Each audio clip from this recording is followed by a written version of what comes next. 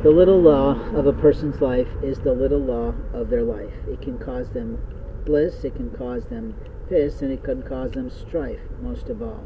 What I'm talking about may not make sense to people, but I am regardful of the people that I protect.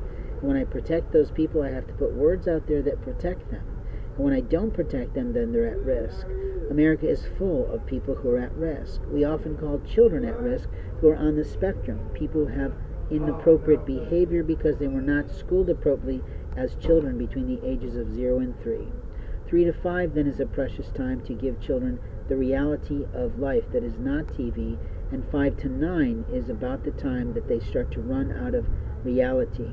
Reality-based thinking is never really established until 12 or 13. So when parents are foolish and leave them at home with younger brothers or younger sisters thinking they're old enough to babysit, we're really not at that age. We are in a situation where we can be beaten up, we can be abused by others, and we don't know how to make decisions that are proper for a toddler. The liars of America say, I don't know what happened. We say, sure you do. You left your child unattended in a pool. You left your child unattended in a car with the vehicle running. You left your child unattended, period. That is not old enough to mind itself, regard itself, or explain itself if a stranger comes around. The commandeering of people is a major art crime that's happening today. We see it all the time in LA Law and other types of programs of the day. Hill Street Blues was a program that talked about police officers and their opportunities. Chips was something that we had in the late 70s and early 80s and made Eric Estrada a famous man. But the reality is it didn't last. And it doesn't last because of how people play in the way that they play. You're too busy playing with an homeless man when you should literally be going to your job to do your job in the proper class of your life.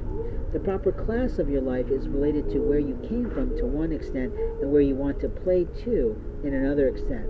When you're trying to play higher than your actual original class, you have to think higher, you have to be better, you have to educate yourself, and you have to smarten yourself into a way that you're out of the life you were once in. When you're out from the life that you're once in, you don't have the right to go back in, is what people say, and the truth is, what is in is not out, and what is out is not in, and these are a play on words for the FBI people that have been playing with a life. The liars of America like to play in records. They like to stay in records. They like to play with data. They like to play with sin. And the sin is that I'm in charge of you. And that's your sin.